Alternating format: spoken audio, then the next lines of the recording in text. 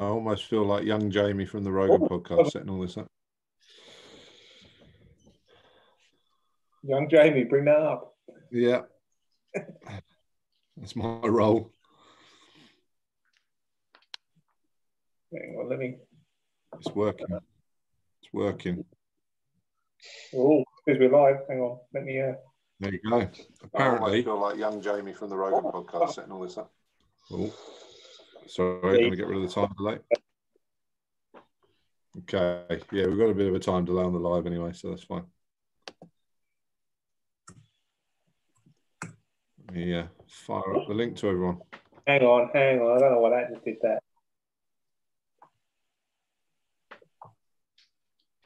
There's no pressure for me and you, Alex. We can just sit here and talk. They're doing all the tech stuff, and yeah, we can just have fun. Cool. How long have you been training? Myself, I always say that it's one more year than Pete and Robin give me credit for. So I think it's 9 years or 8 years. They always say it's 8 or 7. Wait, why is that? I thought I started training when my little boy was 1, but I think they might be accurate, and I started when he was 2. So yeah, but no. So it's coming up for 8 years now. Very Best cool. decision of my life, taking that first jiu-jitsu class. Let me ask you this: was it for any like deep reason, or was it just kind of a whim? We're supposed to be asking you these questions, sir. It's not about me; it's about you. This podcast. But let's go. I always, since being tiny, wanted to do a martial art because I had some big brothers, big cousins, older like family members that I looked up to that always trained martial arts. And I can remember the stories from when I was small where they used to fight for England and they competed in competitions with some film stars in Hollywood now. And it was always fascinating to me. But for whatever reason, I just never, ever got the opportunity to do it when I was small. And then I got a job which I couldn't run the risk of any broken noses or black eyes, obviously with these fantastic good looks.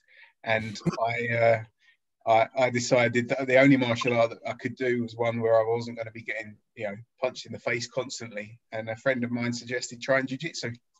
And yeah, first class with the 2 guys on the screen, and never ever looked back.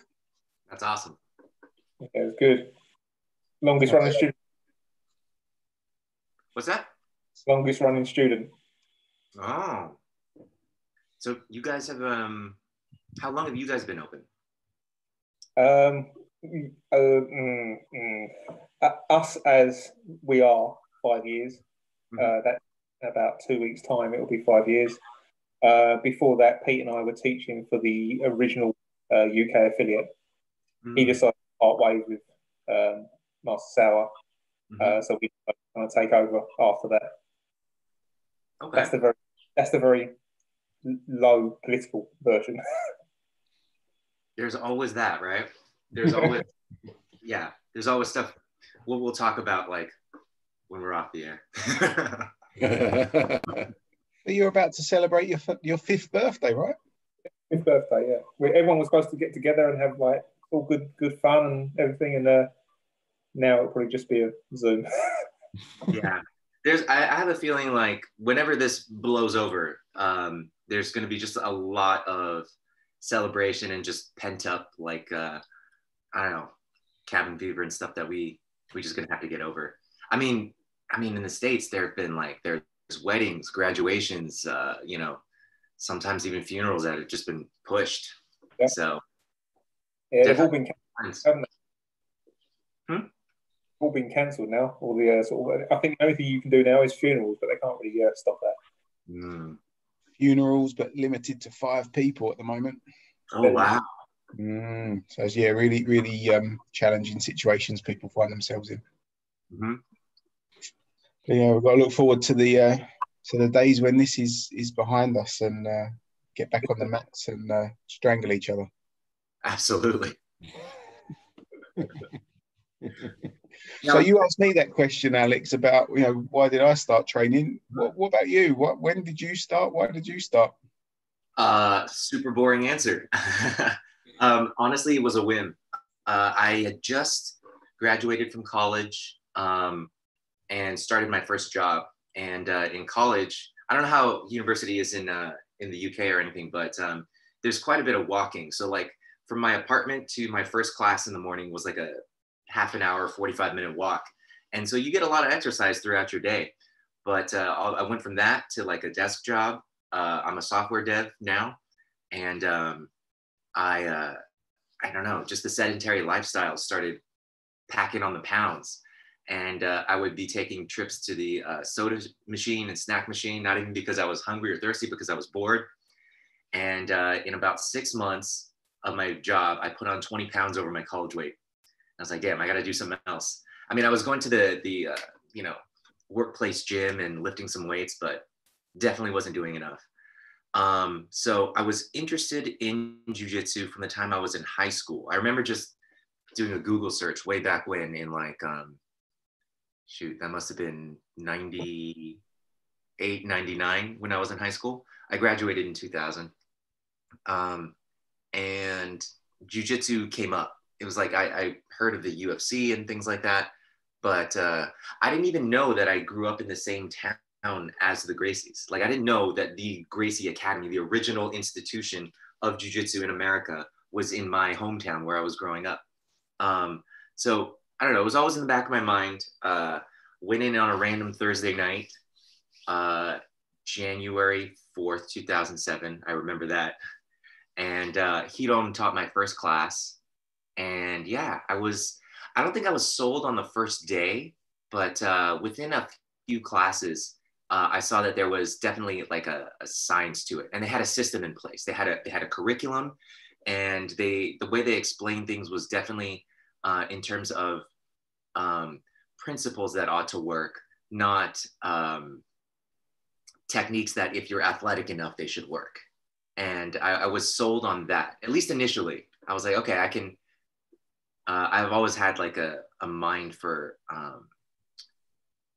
systematic thinking. So I was like, okay, if these people care to, structure something that seems so, I don't know, it's hard to define, right? Like, how do you teach a person art?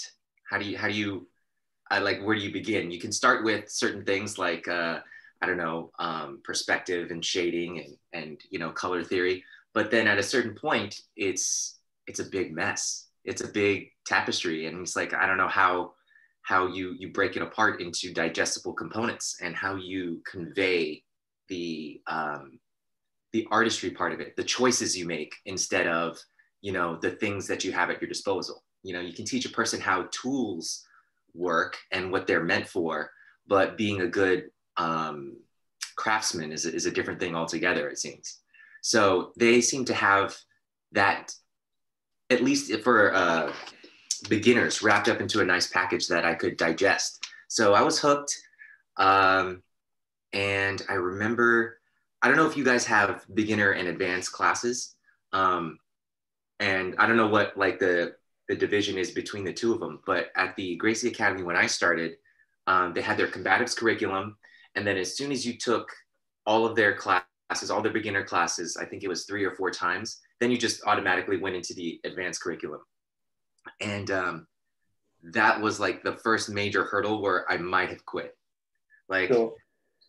Because the combatives was very digestible. Like I could study for it. I could, they didn't have a test at that moment, but I could be tested on that stuff.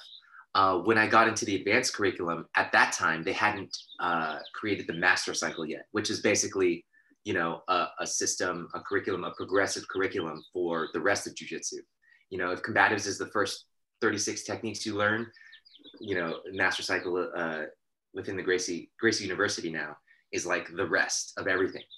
And so I remember I was so excited to get into actual sparring, and then like nothing that I had learned for the first 8 months was working at all. Like nothing would work. They taught us this kneeling guard pass.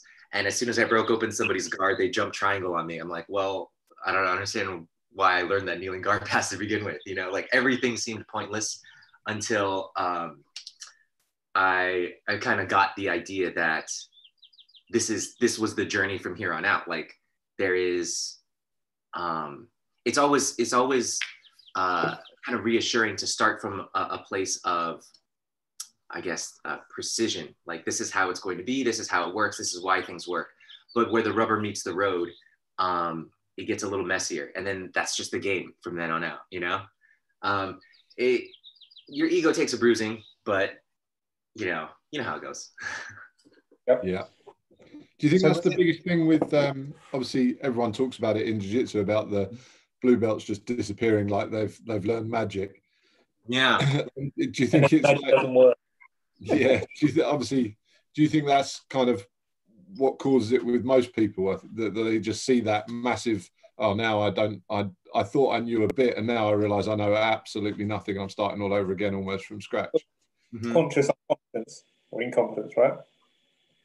Yeah. So like, definitely that was, I remember it so vividly. I talked to Henner the day after my first advanced class. I remember talking to him. Like, yeah, nothing works, Henner. and he kind of looked at me. He looked at me with an expression that made me, at first, at least feel stupid for asking the question. He was like, "What did you expect?" Right? And then I was like, "Shit, I don't know." Like, you know, maybe to see some, I don't know, to see something work at least in part in the way I expected it to. And then he came to me like a couple of days later, realizing that perhaps I was dissatisfied with that answer, you know, his response. And he's like, "Okay, look, so you've learned this certain chunk, and it's like a buoy, right? Like you have this buoy, and if you're out in the open ocean, this buoy can ensure that you can survive, right? You can cling to it until rescue comes, but you have to understand now that you're in the ocean, and the ocean is so expansive that you know, it takes a while to get other buoys, get other techniques, other things under your belt, so that you develop a certain level of comfort in the water. And not only that, but with time, you'll learn to swim better between these buoys as well." And so having that metaphor really helped me in mathematics, they call it renormalizing your expectations. And so, yeah, that was huge. It was still, I don't know what it was. Maybe I was young and headstrong still enough to want to just figure it out. You know, I remember setting the first goal, like, just get to your blue belt, and you will have arrived, and then we can, you know, reevaluate at that point. And then I remember once I got my blue belt, I didn't like the way that purple belts could handle me so easily. And so I'm like, okay, purple belt's middle of the pack. You break into the middle of the pack, you'll be fine. But as you guys probably know, once you get to purple belt, then you're a lifer, right? So from purple belt to black, it could be, I don't know, untold number of years. But once you get to purple, you're pretty much over the biggest hump there is. You said when you first went into that first class, it was, you know, you saw there was like a system, there's curriculum, but then you also spoke about artistry. Mm-hmm. What was it the model and the flow, the system that attracted you, or was it that, I mean, at that point in time, could you see the potential for being an artist using jiu-jitsu? I couldn't. So most of my education, like, I don't know when this started. It was just like, I always gravitated toward the hard sciences, math, and things where things can be very black and white. You know, there's at least in American education, you're not taught to be creative. They don't teach for creativity. They teach for, like, it's very Industrial Revolution kind of processes where it's like, here's the material you need to know.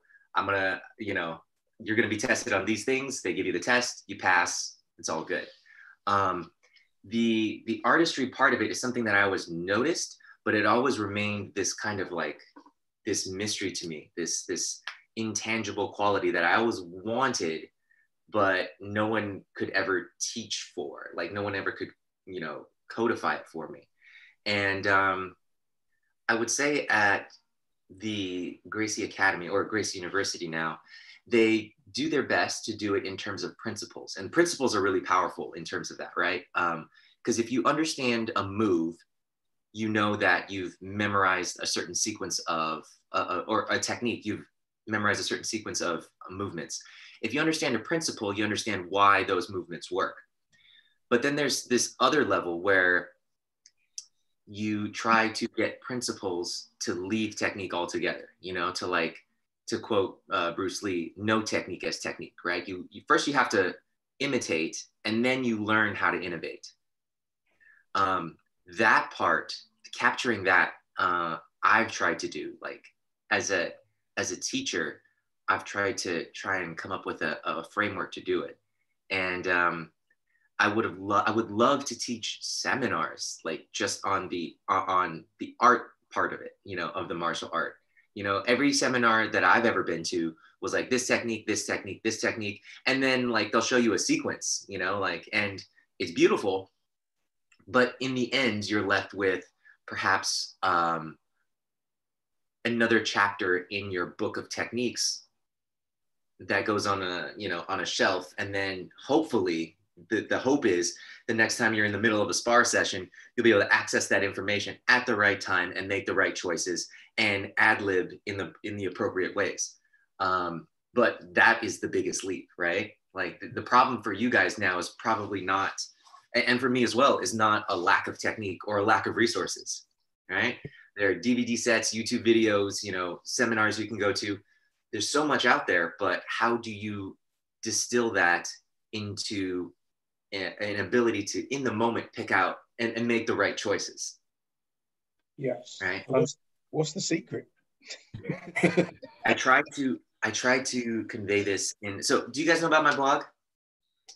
Shameless plug here, but I have a blog. Plugs are allowed. Go for it. Go. It's groundedgrit.com, and I have an article series called Jiu Jitsu Microcosmos in there. You should skip to really the third article in that series. When I started it, I had like these grand plans, but really the first video episode I did for the blog kind of encapsulates it. So I don't know how long-winded an answer you want to have, but I have what's called a triple C framework for trying to tap into your creativity and arrive at the best choices in the moment, right? So the analogy is if you play music, right, you can learn about scales. I don't know if you guys play instruments. Anybody? Yeah. Bill's literally just started playing the guitar. 2 weeks into trying to learn how to play. Okay. Robin, anything? I played the recorder at school. I did as well, middle school. Okay, so the idea is you can learn scales, you can learn about rhythm and tempo and things like that. But sparring is like, okay, here's your backup band. They're gonna play, and you know, you play with them. And then you just kind of feel lost. It's like, okay, well, I know this scale should fit this key, and I'll try not to play out of rhythm, out of time. So there are the technique and knowledge should guide you, but it shouldn't dictate you. You know what I mean? Like if I got in and I played scales, sure, it could match whatever's going on in the background, but it would seem like the furthest thing from a song. I play guitar as well. I don't know if you see in my... No, I saw the collection. There's a on the walls there. Yeah, so I first picked it up and I was way into like late 80s shred, right? But then at a certain point, it's and this is a criticism that I buy 100%. At a certain point, that 80s shred kind of turns into a little bit of like, what would Brit say? Wankery? You know, like it's just sentiment. It's just skills, right? There's no heart in it. There's just look what I can do, right? And that's not effective jujitsu. It's not effective at all. So back to the Triple C framework. So this is a methodology for you to leave technique behind, just for you to not focus on technique, but think about what the moment demands of you and how to make the best optimal decision for right now. So Triple C, because there's 3 directives, 3 C's. The first one is connection. And I remember learning about connection in a Hickson seminar, right? We typically think if we're touching somebody, if we have contact with them, we have connection, but that's not true. That's just contact. Connection is where you have a little bit of tension in the system. So if this was my partner's body and I was touching them, connection would be just putting a little push into it, just a little bit, right? Create a little tension. And if I have a grip, maybe don't just grip something, but have a little bit of a pull, right? And if I'm in an open guard situation, let's say, I might have my feet on your hips and some grips on your gis, and I'm pulling and pushing at the same time. All about establishing tension, okay? This tension is really important because if you were to close your eyes, any movement by your partner would be detectable to you because of vacuums created in that tension, right? So if I'm pushing against my partner and he's pushing against me, and all of a sudden I feel a vacuum, I can feel it, I can sense it. And before I can say it in words, I know he's moving away from me, right? Because I'm pushing him, there's a vacuum.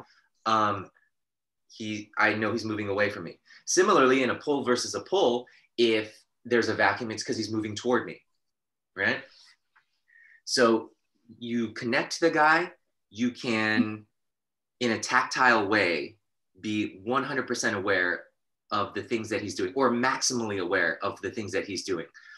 He may be moving his little toe and you can't feel it, but that's hardly pertinent sometimes. The idea is to maximize your awareness in any given moment. Even if it's not perfect awareness, it's the best you can get, okay? The second C is confound. So confound, if I could sum it up in a sentence, means nothing for free. If I have a grip, let's say, and a guy intends to pull away from me, I don't want to just let him go, right? Even if I want to move with his momentum, so to speak, and I intend to push him away, I don't want to do it the instant he decides he wants to move away. I want to make him work just a little bit, because if every movement of his costs him some degree of missed expectation, or increased use of strength, or just some psychological frustration, then he'll never be able to precisely know what it will take to achieve, what he aims to do, or if indeed he'll be able to achieve it at all. Okay, so connect, so you maximize your awareness. Confound, so that you can set up surprises. And then the third C is capitalize, where you start to deliver on those surprises. So capitalize is the most complex of the Triple C framework. There's three possible definitions of it, okay? Sometimes when you confound your opponent and he can't do what he wants to do, he'll switch strategies. So I have a narrated spar session that accompanies this article of mine, where I'm sparring with a friend of mine who trains in one of our affiliates in Japan. And he's in my open guard. He just broke away from my closed guard, and I'm hugging his neck and I'm trying to grab onto his legs, and he's just backing away from me. I am not letting him back away for free. I'm trying to hold him in. For what purpose, I don't know. But at a certain point, I realized I'm not able to hold him anymore, and his head slips out. He puts his hand on my elbow and he slips out of the neck hug. The moment he stands up, my feet go like this behind his ankles. I shove him by the hips and he just falls straight backward, okay? I was capitalizing by, sorry. The moment he slips from me, I scoot forward, I hug his legs, and it's like a sloppy double leg takedown from my butt, actually, right? He's backing up a little bit. I bind his legs together and he's not able to scoot back anymore, so he falls on his butt. This is the first definition of capitalize, and it's to seize the territory that they relinquish in changing strategies, right? If he had tried to push forward still, that wouldn't have been the move for me. But because he was backing up, he was creating this vacuum that I could feel, and I just filled the vacuum. I grabbed him on his way out and he fell on his butt. Seize territory when they change strategies, and they will always give you extra territory when they move their focus from this move to this move. Okay. Second definition of capitalize is sometimes you confound them to the point where they get really frustrated and they're like, hell no, this isn't going to work on me. And they decide to just throw everything that they have in it. Okay.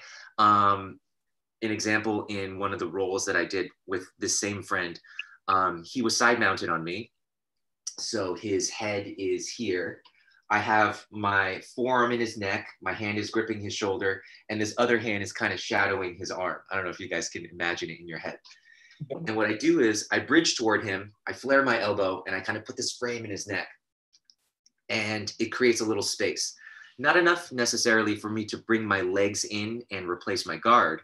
But he had been in that situation where he couldn't get a neck hug and couldn't get his head close to me for, let's say, 10, 20 seconds. So when I added a little bit more space on top of that, he decided not today. And he drives his body forward. And I could feel my arms would have collapsed underneath that. So I accepted the defeat of not being able to push him out as far as I wanted. And I realized he was giving me a gift in another form, which is commitment, right? He was committing hard to bringing his weight back over me. At which point my frames turned into a grab under the armpit. And then I stripped my hips into him, underneath him. And I just started pushing him by his armpit down my legs. And that's the second definition of capitalize. When they come at you with overwhelming force and they're going to break through whatever hurdles you threw in their way, that's a perfect time to redirect their energy, change where the battlefield is. They're going to accomplish their goal, right? In that they stopped you from creating that space that you wanted to create. But in so doing, they had to give you so much in another dimension that if you are aware enough, if you're present enough to seize that gift instead, then it's sort of like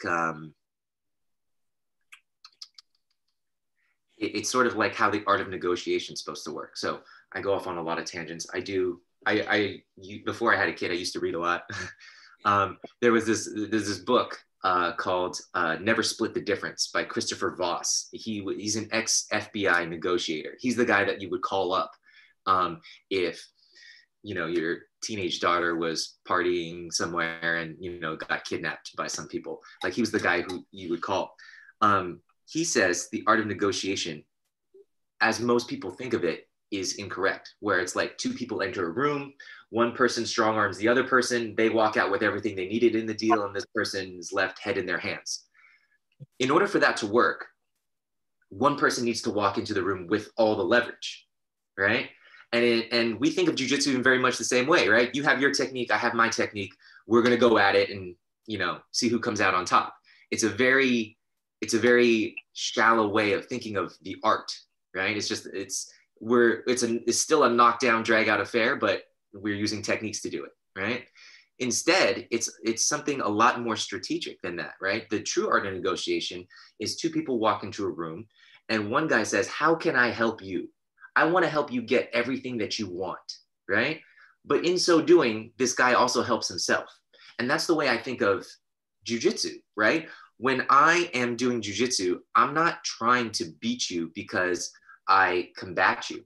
I beat you because I co-opt all of your ambition, right? You want to do this? Cool. I want to help you do that too.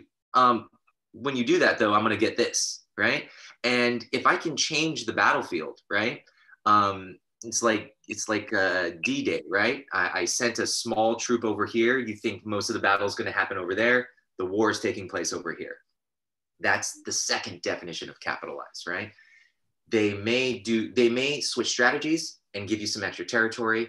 They may come with an overwhelming force, in which case you're going to redirect that energy and you'll change where the battlefield is.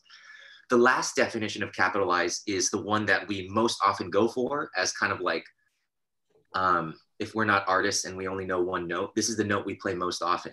It's when your partner does nothing, you're allowed then to choose whatever you want. So like if I have established control and I've got good tension, good awareness, and I've confounded you a lot, but you decide to do nothing, that's the only circumstance in which I would recommend then taking stock of like what you want to do and then trying that, provided that if any of the first two cases crop up, they take precedence, right?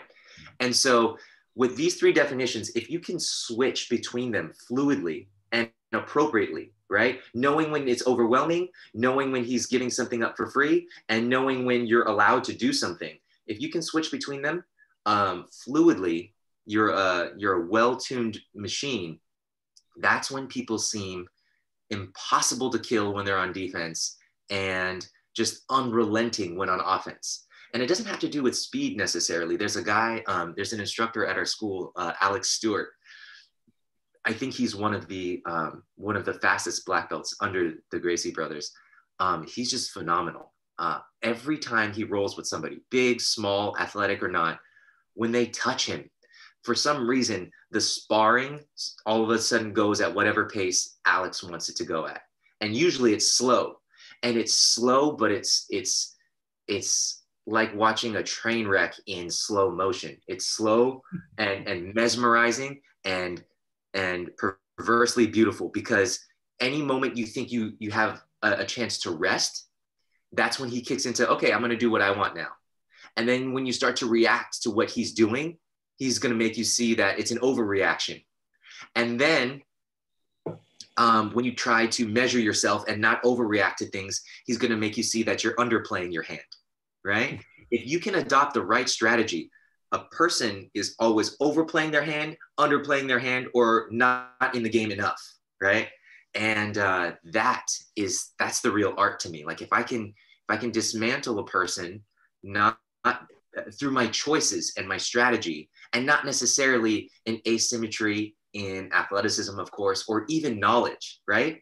How is it that Roger Gracie gets everybody in a cross choke? You know that's his move. You know he's good at gi chokes, but he's still going to get you in it, right? It's the depth of knowledge and the choices he makes along the way, not necessarily, the idea that you don't know what it takes for a cross choke to happen, right? So long-winded answer for how I try to inject the artistry into it. So the article that I recommend you start with is Jiu Jitsu Microcosmos Part 3. Like I tried to start it, the ideas of connection, and do kind of like a slow build, but then I had a kid and I'm like, I have no time for anything. So I was like, get one video out there. It's definitely like I could go on for hours and hours and hours about each and every aspect of the Triple C framework. But I tried to get it out in sort of a, I don't know if you have this in the UK, Cliff Notes, you know, when you're, yeah. So quick reference, that's the framework that I follow. So I touch hands with somebody, I don't know what's going to happen, but the first things first, create some tension, right? If they're mounted on me, sometimes I have my elbows in the knees and my hands just shadowing the hands. Like they're on top here, just so that their hands don't get to do any movement for free. I put a hand over hand and I push it to their body, right? So that if their hand were to slip out, not only do I know it's going to slip out, when it's going to slip out, and which way it's going to go, but I can then get something for free. Because if they're annoyed enough by this to try and move their hand this way, then their hands are far from their hips. My fist can go into the hips. I can bridge my hips and start pushing them out, right? The thing that's going to be difficult for people to get, I'm realizing, even if you completely subscribe to the principles in the article, is the scale on which it happens. Do you guys have Monopoly? Yeah. Okay.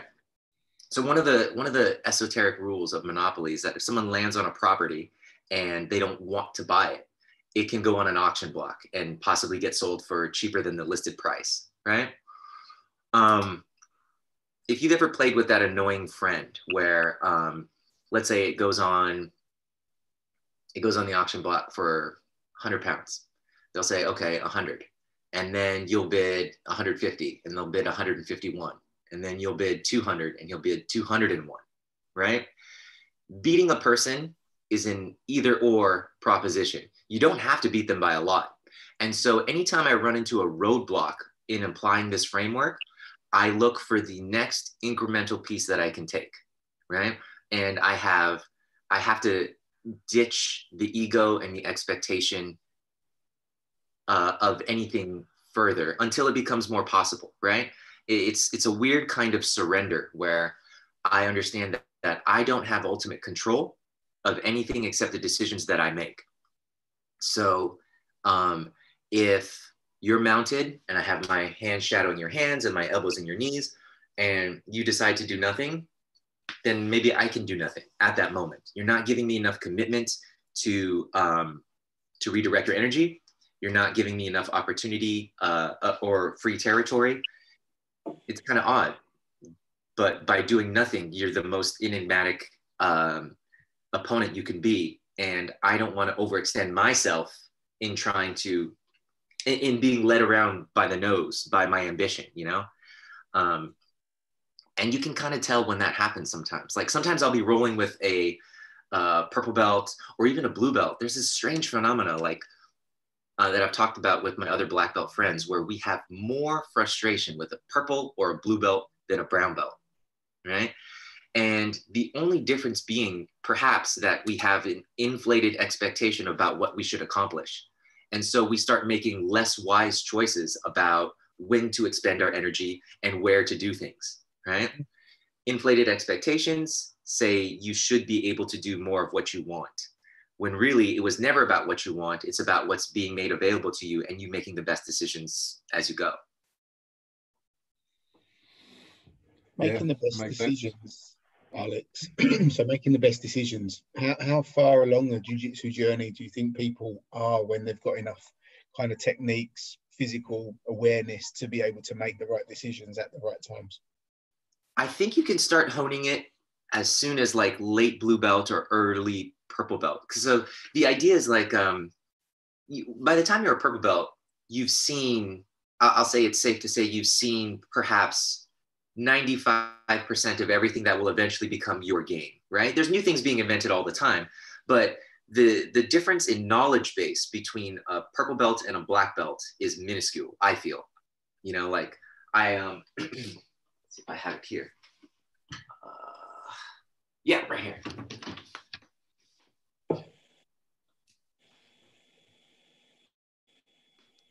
So I had this day job that I got this job that I got right out of university. I was extremely bored, hated it.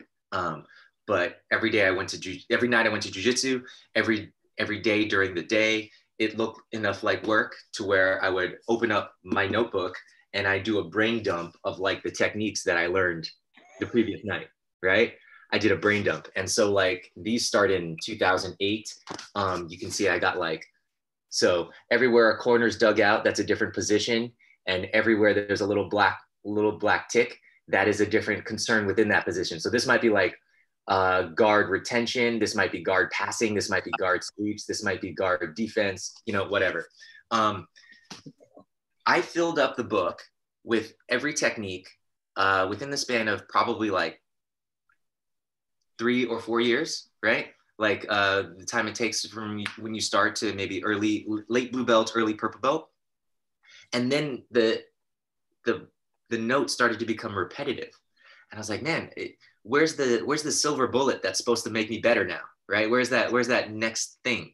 And it wasn't, you'll hear it everywhere. It's not a new technique that you need. It's being better at the ones that you have and learning how to apply it better. So to answer your question, I think you can start honing it at purple belt. At purple belt, you have, or late blue belt, you have a lot of techniques. And frequently the problem is not so much, did I have like when you look back at your roll, after the roll is over, did I have a technique for it? Yeah, you did, right? The problem was accessing it in a timely manner and being able to pivot when needed, right? Because if you know a move and I know a move and we go at each other, if that move is like, say, 5 steps, by the time I get to step 3, you know what I'm up to, and you're not going to let 4 and 5 happen, right? Mm-hmm. If, however, I notice that the first 3 steps of this technique are, or step 3 of this technique can plug into step, 4 of this technique, and I switch strategies halfway, then you're busy stopping me from doing this move while I'm off doing this move. How does one do that? And it's just practice. You have to kind of leave the ideas of technique behind. Technique is the solution, but it's also the new problem. It's the solution in that without technique, we would be flailing about, just kind of, taking shots in the dark. It's the new problem because it sets an expectation of the minimum acceptable progress, right? If I'm to recompose my guard, you're in side mount and I'm trying to recompose guard. I've got my elbows bracing your body. I need a bridge, shrimp out, shoot my legs in, square up with you, like align our spines, and then wrap my bottom leg around your back, right? That's a tall order. That's a tall order on anybody who knows what they're doing, right? But if I forget the technique of recomposing guard, then I'm free to do anything that has whatever I accomplish initially as the ingredients. So let's say all I can do is bridge and brace, but there's not enough room for my legs. I will forget about bringing the legs in, and I will just hold you where you are. I want to see your reaction. I want to see what you're going to give me. And if you give me nothing while you're out that far, then maybe I continue to walk my legs away from you until we're parallel, and then I just shove you over onto your back, right?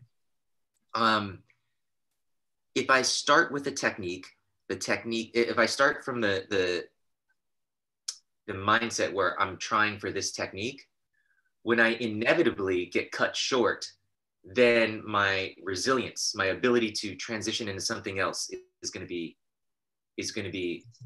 negatively impacted.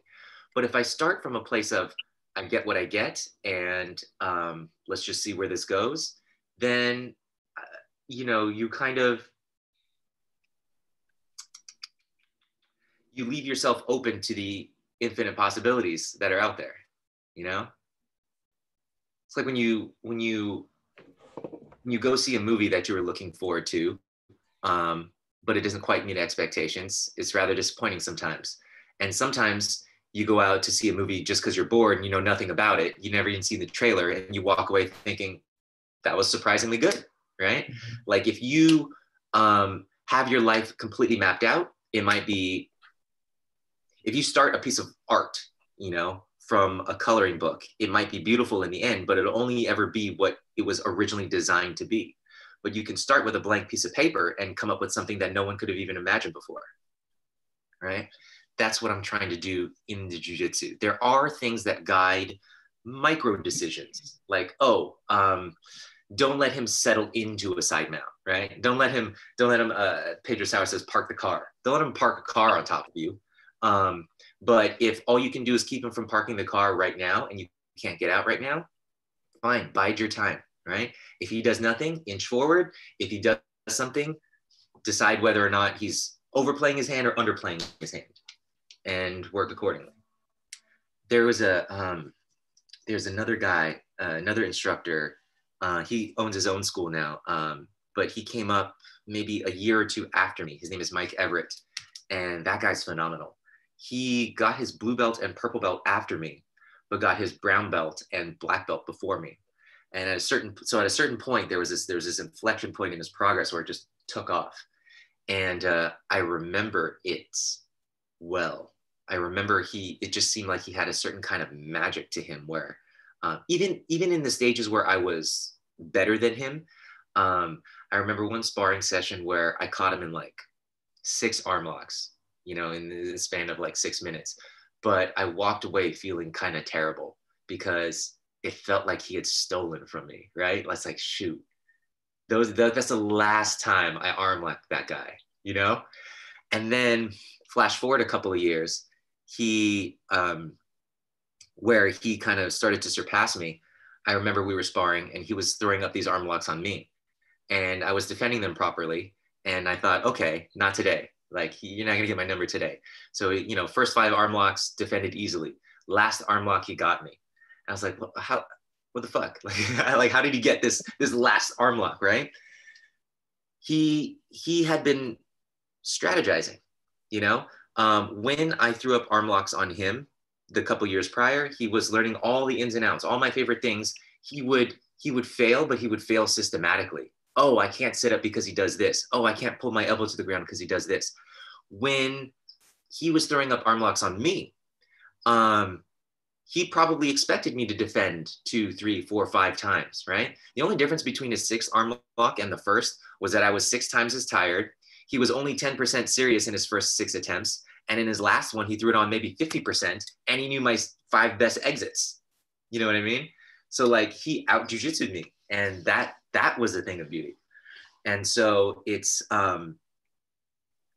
always intriguing to me when I like see a Pedro Sauer seminar or something like that, where you see the wisdom of old masters, and it's not even in just their technique, but how they apply it to where it seems so, it's not even complicated. It's not like some worm guard or anything like that. It's just, it's beautiful, it's elegant, it's simple, but it's effective. And all it requires of you is that you don't be too headstrong about what you need to happen.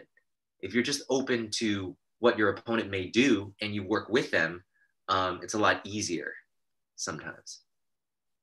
The 2 black belts then that you mentioned, Alex Stewart and Mike Everett, yeah. Everett. So how much of that is just the natural ability versus, you know, being able to be taught? It's a good question. Oh, Bill's on. I would never. So there's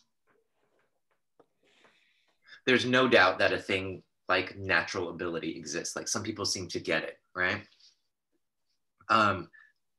If such a person exists, I'm 100% convinced that I am not that person.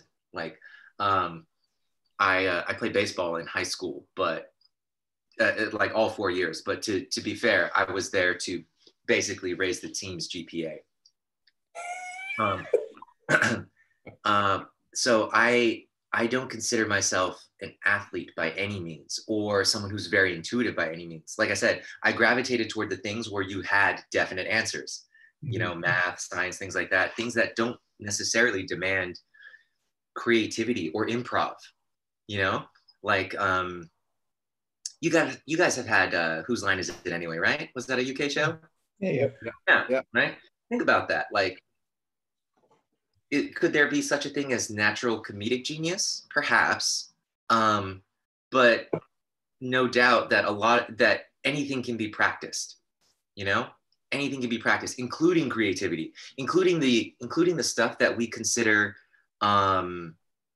just intangible and mysterious. You know, that's been my goal as a teacher. You know, in the last handful of years, and when I first started teaching, it was all about, can I get this student to this knowledge base, right? And then with time, their reflexes will get better, they'll make better decisions, etc.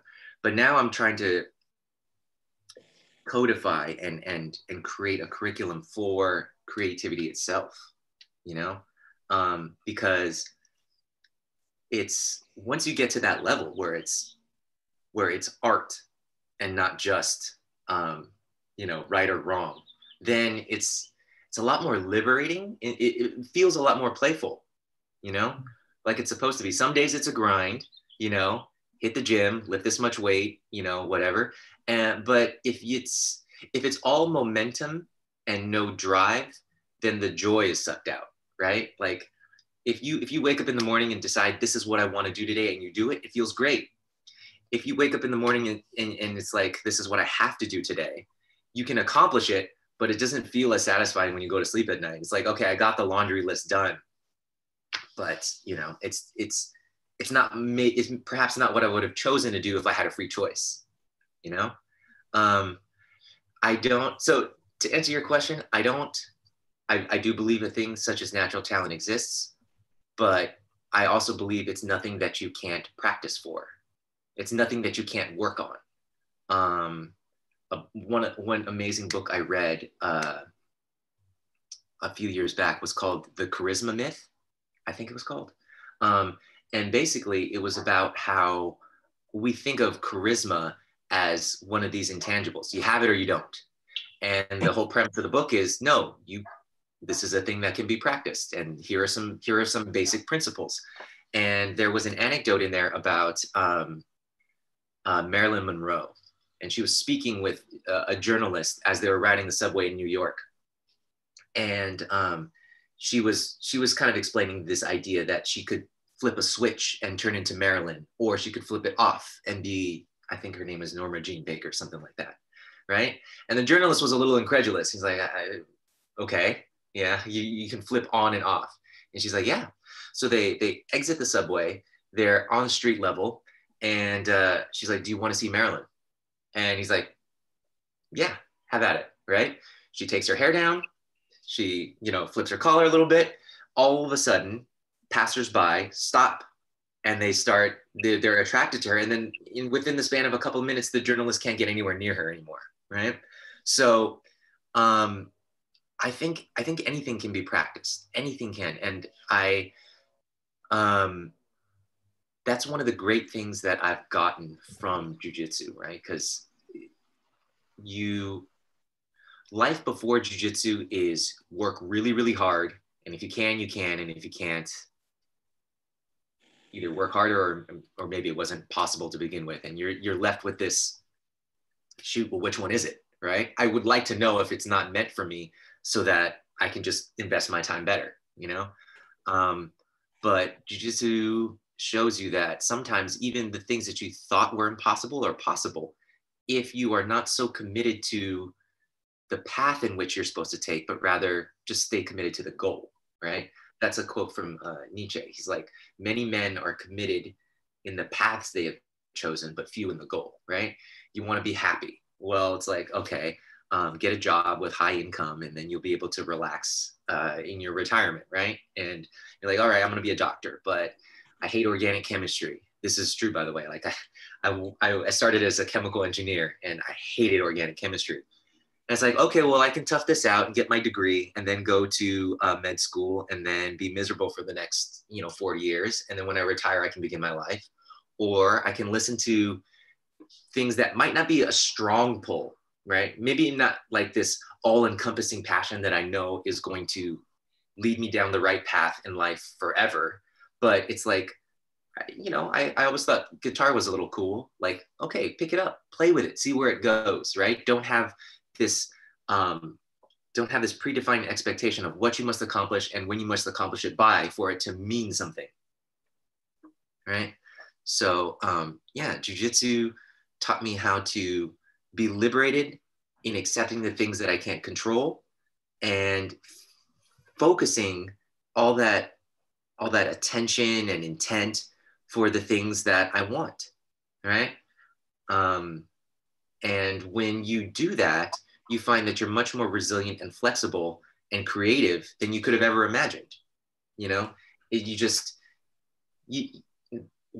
Everybody wants the certainty of a prescription so that you can follow these procedures and become this, right? But in any pursuit, there are people in your job right now, whatever job you have, who have better degrees, better educations, but they make the worst decisions and they're not very good at what they do, right? But then there are people who perhaps never had a formal education in what they do, but they figured it out as they go. They to quote Bruce Lee, he's like, what did he say? He was talking about assimilating technique, right? Take what's effective, get rid of what's unnecessary, add what is essentially your own, right? If we do everything that way, then I don't think there's anything that we want that we can't find a way to, or at least that's the way I'm going to try to lead my life. So if I'm wrong, I went out swinging. I was going to go back to, it's just rewinding a little bit almost. When you were talking about sort of your ways of, when you're going through the 3 C's and you're doing that when you're rolling, are you, how much of that do you think is unconscious from the point of view of like you've done that technique so many times that it's muscle memory, and how much, it might be difficult to quantify, but like how much of that is then conscious thought? So that's so fascinating. For those, do you guys do anything else creative? We talked about instruments before, but like, do you guys paint, draw, dance, write? Not massively, no. Apart from guitar. Okay. It's hard to say. Like, undoubtedly, the time that I've spent on the mat and the knowledge base does inform me as to my options, right? It does. The most fun roles I have, however, are ones where I do things and I'm like, that should be a technique, right? That should be something I teach, right? It was never taught to me, but it was discovered by me, probably by other people as well. And I'm like, that should be a technique. My only, what I would say is my only conscious thought goes into the framework. Whatever technique comes to me is probably the unconscious part. I hardly ever think in terms of a full technique. I might think of a small thing, a very, very small thing. Sometimes a guy is mounted and his hands are tight, elbows tight, hands by the neck, which is smart, right? Hands by the neck so that, you know, he can worry about chokes, elbows tight so that there's no arm locks, wrist locks possible. The largest thought I have is cross grip here, grab this, yank it up just an inch so that I can tuck my other hand in here. And then I just do this, right? Then once I'm there, I can do this. But I don't even think in terms of once he goes here, then you can start to pin the wrist. I just think, get this thing. Because in a moment's notice, this might not be the appropriate prescription anymore, right? He may bump in a way where I want to do something different. So all conscious thought is given to my framework, and the unconscious just comes in as I'm trying to apply the framework. So similar question, but maybe asked slightly differently. I mean, you said that technique is important to kind of give people a base, but at some point technique becomes a problem. At what point do you start to encourage people to kind of, I don't want to say throw away the technique, but kind of just go with what's there and what's available? At what point do you encourage that? This is interesting. Right away. It's fascinating. Like, technique is great for you to understand the motions that are effective and the principles that make it work. As soon as you get into sparring, so we have 3 types of classes for adults. Sorry, there's 4. There's a women's only, which I'm not going to consider right now. There's beginner, advanced, and there's this one in between class that we have that's still considered part of the beginner curriculum that we call reflex development. Because as you're learning your initial 36 moves, it's not enough to know them individually. We have to know how to blend them together in a cohesive way so that when a fight gets picked with us, it's not a series of, you know, going through your Rolodex, looking at your index cards. You have to know it in your bones. In those classes, those reflex development classes, that's where I start layering in the ideas, maybe not of ditching technique, but of not allowing technique to dictate everything that you do. So imagine you all are mounted on a person, and I'm the person on the bottom, and I begin bringing my hand in between us and rolling to my knees. The move is to take my back, right? We all know that. The problem is as it's taught, as I start moving to my side and getting up on all fours, you're thinking, okay, move on top of him, get the hooks in, and get your seatbelt, get your over-under. When you think in terms of that technique and you allow it to dictate you that way, you become very light. So if this person has an explosive getup, right, you may very well be thrown off of them before you have a chance to get your hooks in. If, however, you stay here, like, I don't know, like honey, like molasses, and they start to roll and you're just a dead body, right? And you have slight input here and there just to make sure that you stay on top and that you're not pulled underneath them. You can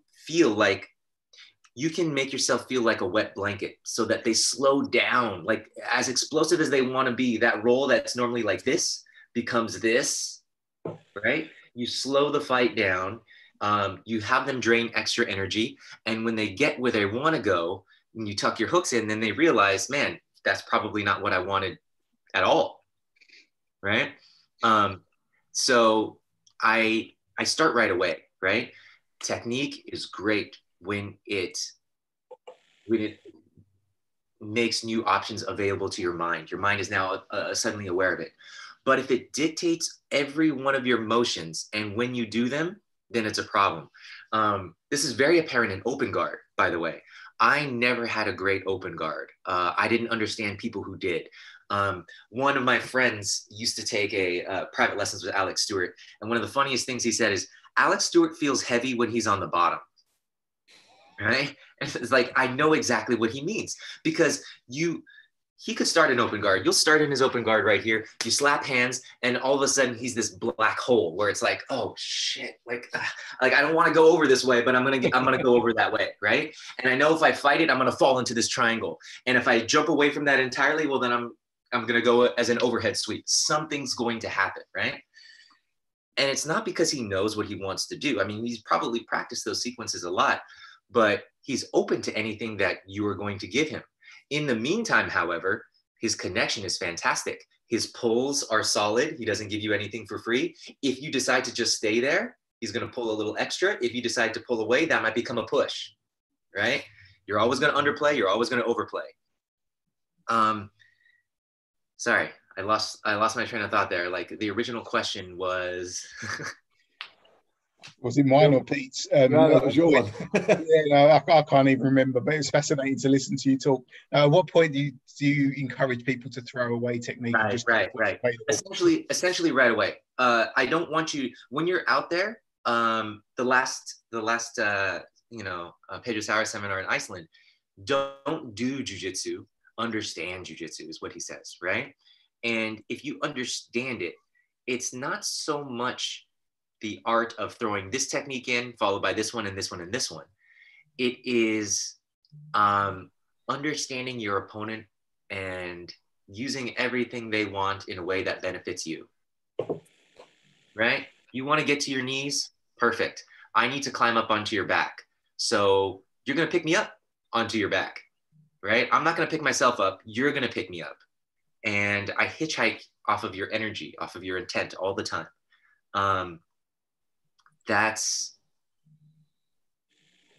Technique should inform, but it shouldn't dictate.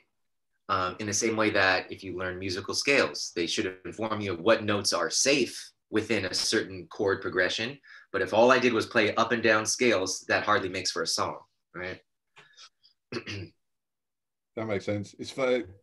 There's still one thing that you said, maybe you can, like, obviously for our guys that will be listening and stuff that weren't there, you said something that goes through my head all the time now when I'm rolling, and that's when we're in Iceland, which is just put them in a smaller box. Yeah.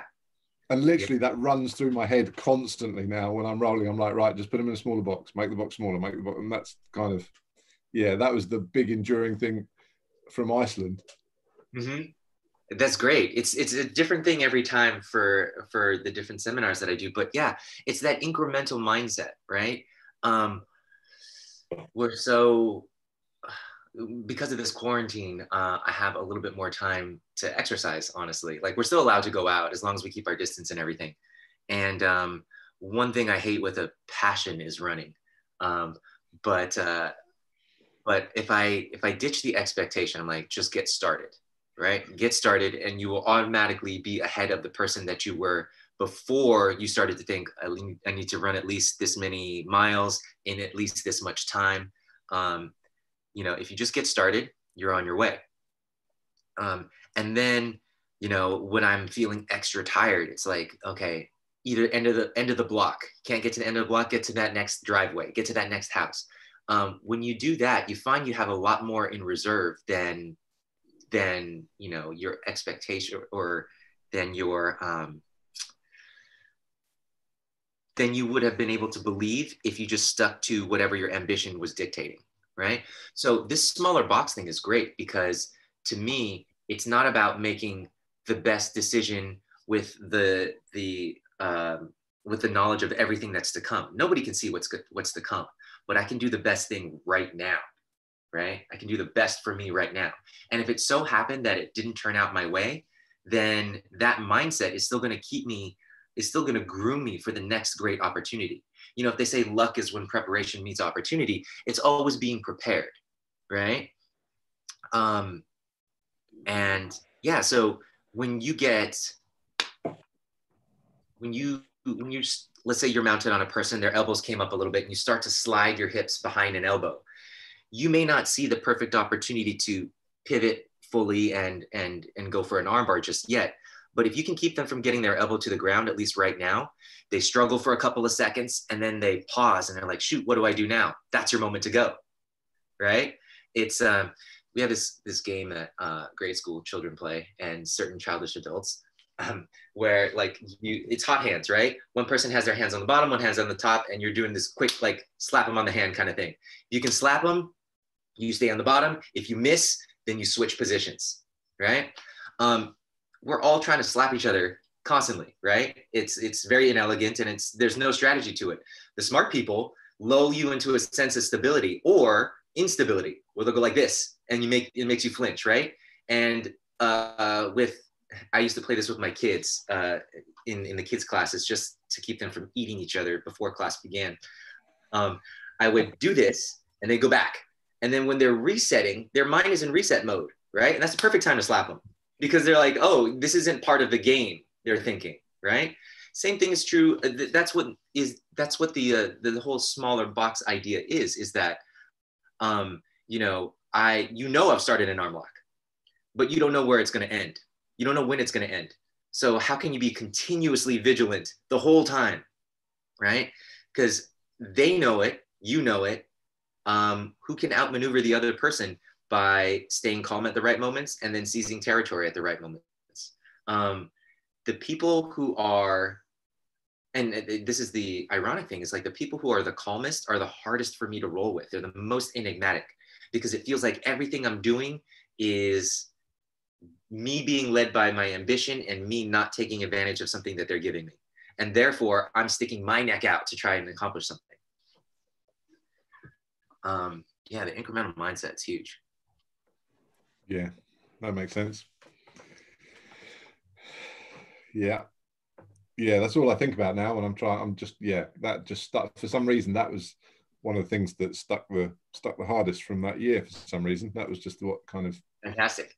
Stayed for being on the receiving end of being put into a smaller and smaller box constantly by Pete, and it's not much fun to be on the end of. It's infuriating in a sense, because if he just dove after what he wanted, then it would provide you a little bit more opportunities, right? Yeah. Right. There would be a lot more. He would definitely be overplaying too many things, and then there would be a certain looseness. There's a frightening aspect to this slow motion destruction that you'll feel with certain people, where it's like, there's no moment of rest. It's not to say that I'm going to die in the next second, but I can't see myself getting out for the next few hours. And death over the next few hours is definitely scarier than the next couple of seconds. So when you're being put into that smaller and smaller box yourself, Alex, what do you think of, to get out of it? Incremental mindset. What is the next smallest bit that is achievable, right? If you want to do 1,000 push-ups in a row and you try to add on 100 a day, you die, right? You get to your max and then you try one more. If you can't do one more, then hold a plank as long as you can, right? It's like, if you can't run, you walk. If you can't walk, you crawl. If you can't crawl, you roll, right? if you can't do that, you're going to figure something else out. And what's funny is it doesn't take much to turn the table sometimes, right? If you can, let's see, I'm gonna go off. I have so many metaphors just because there's just so many things not that I've done, but that I'm interested in and know on a very novice level. If you have a computer processor and you give it a task, right? It'd say, like, I'm going to represent time by the distance between my fingers. It takes this long to complete a task, right? The processor doesn't start the next task, however long it is, until this one is done. There's no interrupts here, right? It does this, and then it does this, single thread, okay? I have one of those processors, you have one of those processors. If I need to get more done than you, then I need to take the tasks that look like this while you're taking the tasks that look like this, right? So if one of the last classes that I was able to attend of his before we had to go on our quarantine, a guy's mounted on you, or sorry, he's on your back. You rolled to your knees, he took your back, he flattened you out, right? Doesn't happen often, but it's bad. It's really bad. He's flattened you out and he's got an arm around your neck, hand behind the shoulder, right? Defense is from there. What could you imagine? What could possibly happen there that you could dream of, right? You would say, okay, tap's what's next. But that mindset is setting an expectation. It's following an expectation that a proper defense looks like getting him off your back. It doesn't. The proper defense just keeps you from dying for this much longer. So what Hiron will do is he'll go like this, and he'll use whatever he can, his hips, his knees, and he'll bulldoze his chest weight over your arm. And believe it or not, when both of us are laying on an arm that is just inches away from actually sealing the neck, but being here is incredibly frustrating. And there's a lot of squeeze you can put into it that still just doesn't close that gap. That's step one, right? That is step one, right? And then what's fascinating to me is there are other parts of the technique. Here's how you're going to work your way to the wrist, and you're going to grab him by the thumb, right? Or the meat under the thumb, right? The thumb itself can slip out, but you grab the meat under the thumb because that's where you have the maximum torque, right? That's the longest lever. You start to pull that down, okay? And then if his hooks are in, or if his hooks are in the legs, you have to get one of your legs inside a hook. Like, I don't know if you can see it. If his hooks are in, you have to get one leg inside a hook, right? So that you can flatten yourself out, and you want to turn and face the elbow.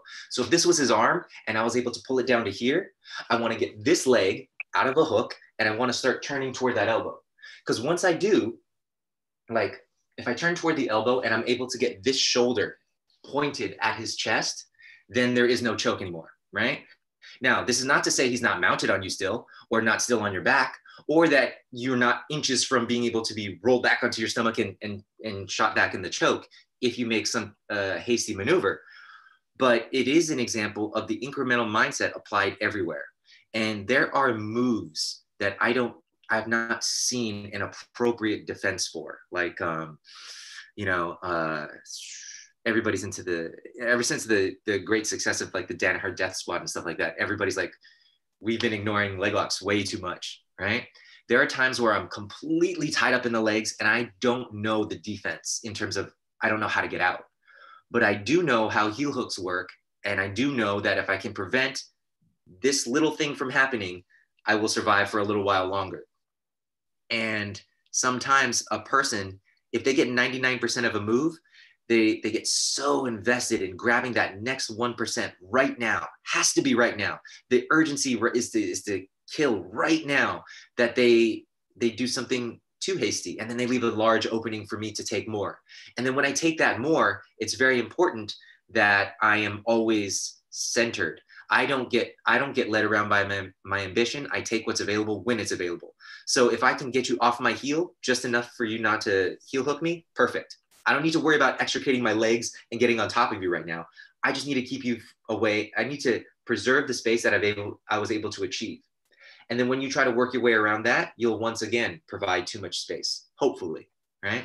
But there are many times, in fact, going back to Peter's question from earlier, there's so many times that I specifically remind myself not to try and do a technique, and instead to do what's going to be most troublesome to my partner. That's most of what I do. And a bunch of those little moments strung together is what makes up a roll. It'll make sense when you look back, and when you replay the tape, it's easy to say, oh man, Robin had this move in his mind the whole time, but he didn't. He had fractions of a move that happened to add up to that move, You know what I mean? So like, I remember as a white belt watching two brown belts spar, and eventually person A beats person B. And I was astounded. I was like, how did that guy think 10 steps ahead of that other guy? Like, how did he know? And the point is, he didn't. You can't think 10 steps ahead. That's impossible. What you can try to do is, from a moment to moment basis, stay one step ahead and have that happen 10 times in a row. So cumulatively, in the aggregate, things happen in your favor, but they're based on these really, really tiny, like incremental decisions that are achievable, right? If I'm going to do the 1,000 push-ups and I can't do one more, trying to do one more is not going to make me any better. Holding my plank probably will, because that part is achievable, right? If I'm met with failure, I need to take smaller bites. And so, does that sometimes not add up to enough? Absolutely. Alex Stewart will find a way to slow burn his way through my defenses, however good they are, and however many tiny little hurdles I can throw in his way, he will get me. He will get me. But this incremental mindset is powerful in that it keeps me present enough to see how he got to me, right? So that I can throw one more thing in his way next time, right? And similarly, if I'm present, whatever works on you can work for you. So I'm like, oh, he starts to slowly lay his weight onto the wrist. So even though I'm blocking him with my elbows from side mount, he starts to roll his weight onto the wrist, and there's no support right here. So it starts to crush my wrist like this. And then when I try to push him away with my elbow, he rolls his body to that side of my elbow. So it's incremental mindset. And the problem is, people let the win or the loss dictate the quality of their role, like their judgment of the quality of their role, which is not right, right? You can fail forward and you can win and still go nowhere, right? The win or the loss is not the ultimate determinant of how good that role was. So yeah, when I'm put in a smaller box, I try to make myself into the kind of person that needs a tinier opening to escape that box, right? I don't need the same opening that I did before. I'll take the small one. Nice. Is that what you would like? Would that be one of your? Because I think this is sort of some of the questions that some of the guys asked was like, is that what you would prescribe for the beginners? Just the tiny little wins, the tiny little incremental things that you can do when you're first starting out. Yeah, absolutely. I think one of the, not to toot my own horn, but I think one of the best parts of me teaching, like one of the best things I do as a teacher, is that I get people to see the value in the potential of the things they're doing, even though that in a full, knockdown, drag out affair, it wouldn't necessarily work 100% of the time. Like in the reflex development classes, I get people to slow down.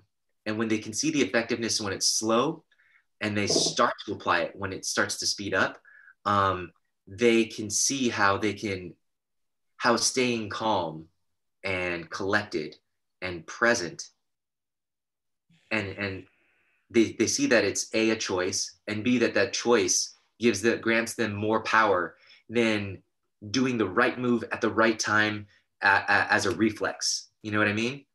Like, if you do something that's a reflex, in a sense, you got lucky, right?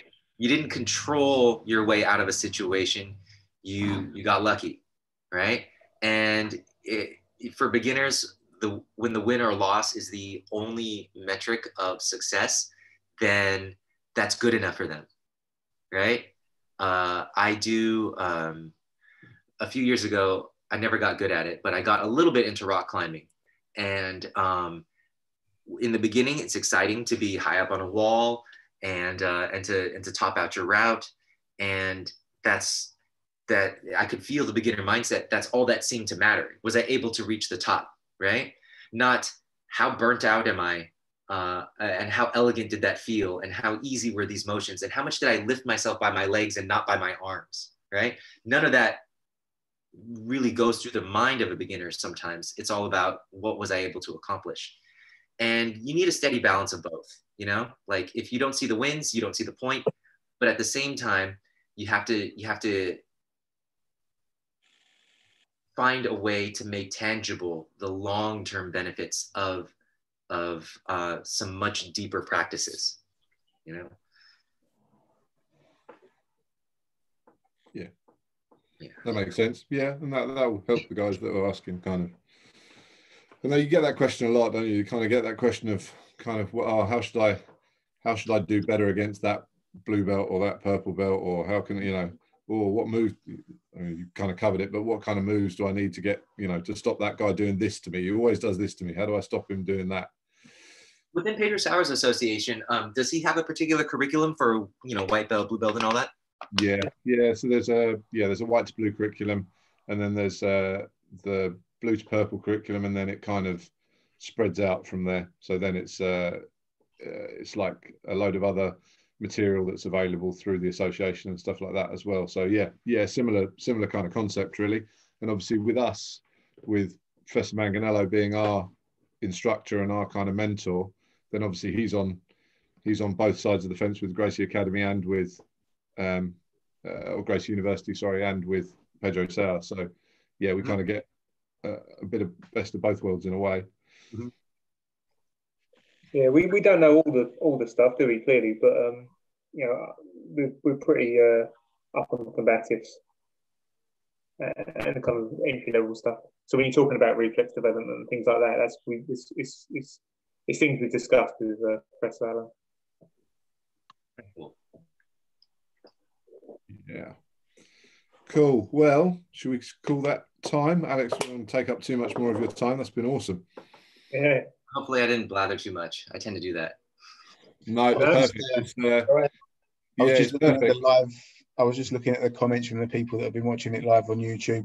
Loads of comments about me looking like I'm out of Bohemian Rhapsody, just a head with no shoulders. But also lots of comments about fantastic insight, Alex. So whilst they can't all join in on the Zoom, I think lots of people are happy with the you know, the stories you've been telling and the tips and the insights that you've given. So thank you so much for that. It's fascinating for me to listen to you talk about it as well. I think when you were talking about the artistry, the only other person other than Master Sauer that I've heard talk about artistry and those sorts of concepts was Luis Heredia. And it was really interesting getting your take on some of those concepts as well, which is fantastic. Kind of scares me now, thinking that there were more people on this than just us four here. You suddenly realize. Don't be scared. The comments were not that vast or extensive. There was, you know, seven or eight, and they were more taking the mickey out. How many people you can only see my I was face. eating. There you go. Yeah.